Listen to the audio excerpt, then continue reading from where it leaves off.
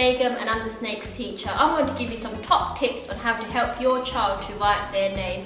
Remember, all children learn differently, but here are some ideas you could try. Mr. Dobson, what are you doing? I'm using magnetic letters to spell my name.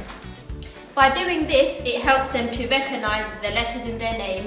What about you, Miss Ollie? What are you doing? I'm tracing over my name with tracing paper.